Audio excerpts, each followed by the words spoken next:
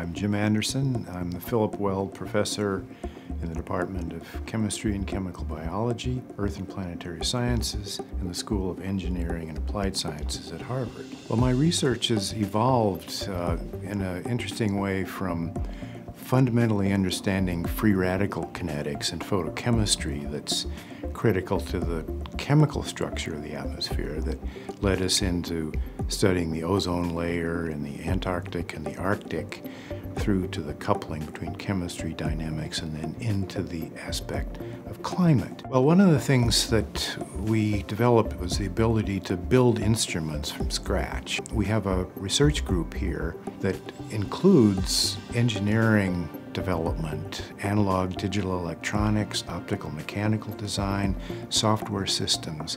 So we integrate the scientific objectives with the ability to design and build entirely new instruments that then fly on these systems.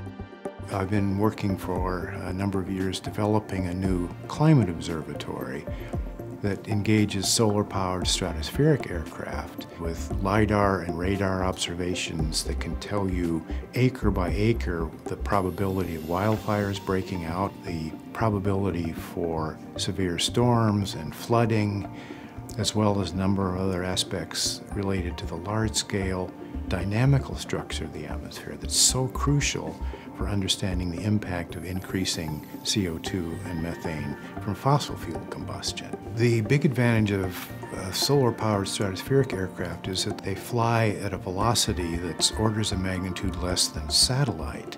Those observations are made 24 hours a day, 7 days a week, month in, month out, and it massively accelerates our ability to dissect these systems. I've always gotten a great deal of satisfaction out of connecting science to society and society's problems.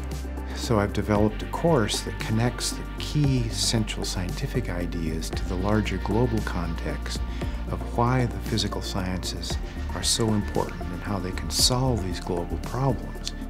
When I started out, I was drawn toward things that couldn't be done.